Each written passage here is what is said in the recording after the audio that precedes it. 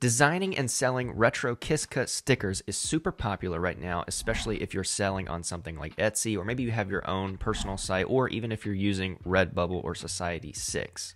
And the easiest way to make those Kiss Cut stickers is with Kittl, and I'm going to show you exactly how to do it. But hey, if you're new to Kittl, that's all right. You can sign up to try it for free using the link down in the description, and then you can follow along with me through this whole tutorial. So let's get started. Alright, to get started, I've already got my text, "Let's Be Kind," which is going to be our stickers. And if I hit W, you can see my swatches I've already pre-prepared over here. You can easily make some circles and put some colors in there that you want to use. But let's just get focused on the text for right now. So for kind, that's going to be our main focal point, and I'm going to use this Sunship font. It's a really nice, groovy, kind of retro-looking, thick bottom script font. I'm going to use this alternate here for the D. You can always go over there to the glyphs panel and find different characters that could give you a little bit more pizzazz, a little bit more interest there.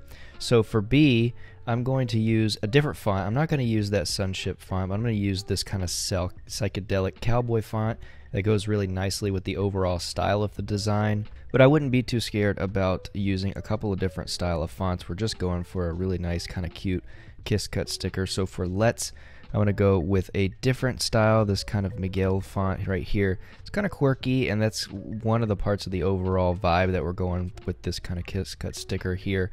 So once we do a little bit of tweaking and we have our layout all together, let's go ahead and change some color. So since I have those swatches, you can see the document palette shows up down there at the bottom. I can easily switch to the colors that I want to, since all of those swatches are off to the side.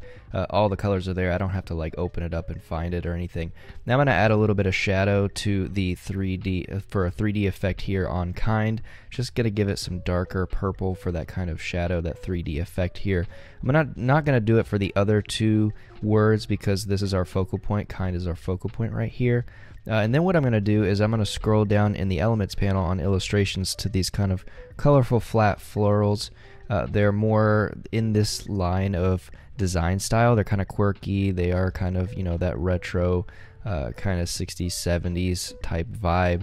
And I think they're playing really nicely with the design. So let's go ahead and put a couple of these in here. We'll put some in the back. We'll put some in the front just to give it a little bit more interest here, and also to help us fill the overall space of the sticker.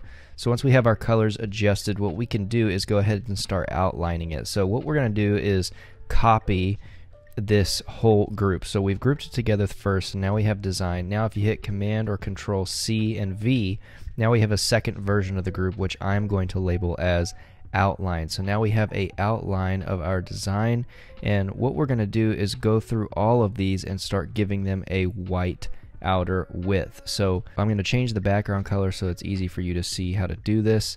It may sound kind of complicated, but I promise you it's really easy. So let's go to kind, for example. We'll go over here to the shading. We're going to change the background color there to white. Of course, we have the text on top, so nothing looks like it's changed yet. No worries, no problem. If we go to outer width right here and we start increasing it, now you can see we're giving ourselves that white border, which is exactly what we want. So all you have to do is find an area that feels good. I think 50 feels really nice for the rest of this. Now I'm going to go to the other letters, the other words, and do the same exact thing. So I'm going to give it that 50 outline width, and I'm going to change that to white. And so hopefully you can understand what we're doing is we're just taking the same design, copying it, and we're giving it an overall outline so that it looks like that sticker. Now what we can do is add some shapes to fill these little gaps. See these little gaps right here? Sometimes your width isn't going to completely pick it up, and if we want to print this small, we need to make sure these are filled. So let's go ahead and just add a couple of these. I'm just going to duplicate them. You can duplicate by holding the Alt or Option key and dragging. By the way, of course, you want to make sure it's white. And then once we have it where they need to be, I can grab all of them and send them to the outline layer down here below, because that's where they need to go, no problem. And so now we've made our outlined Kiss Cut sticker design.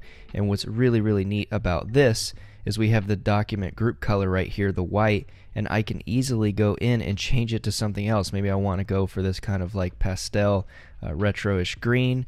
And now look at that, it's easy to do, super nice. You can easily change it to white if you need to, or for any other color, and it's just as easy as that. Now what we want to do is make sure that this is filling up the space of the artboard, or at least the predefined space that we're using right here, to get the best quality for our download. Of course, you're going to resize this in your POD or whatever printing you're going to use.